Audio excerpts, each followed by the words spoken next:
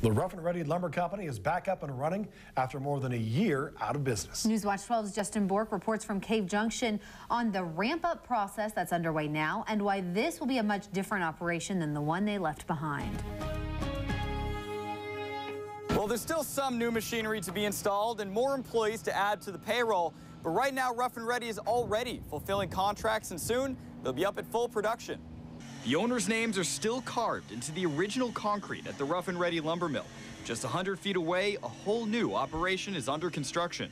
Change is always hard. We have, new equipment that's going to be interesting to learn, but it's all a challenge, and I think everybody's up for it. The new Rough and Ready is thanks to a combined $5 million from the state and the nonprofit Eco Trust. The loans are helping them recruit a crew of old and new employees, a smaller but more technical operation than before. We had about 85 people before, and we'll have about 67 to 70 now.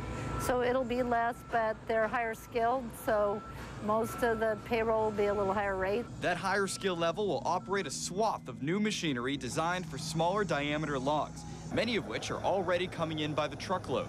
After we closed down, it was ironic, but we had, I think, 4 federal timber sales awarded. Now, with the new logs from those sales and the old contracts still in place from last year, owners say they're almost at full speed once again. This is what our family's always done and what we love and what the people in this community care about. And as the last of the crew trickles in, employees say they're excited to be back together again. Great guys, great personality, pretty good crew. It's going to be pretty fun. Well, there's still more work to go before they have all their employees on board and full operations underway, but the owners expect that to be done by the end of the month or early August at the latest. In Cave Junction, Justin Bork, Newswatch 12.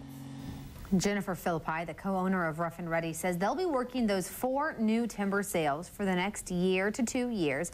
Meanwhile, a study done in partnership with the governor's office identified a total 28 million board feet of new timber to be harvested on federal lands each year.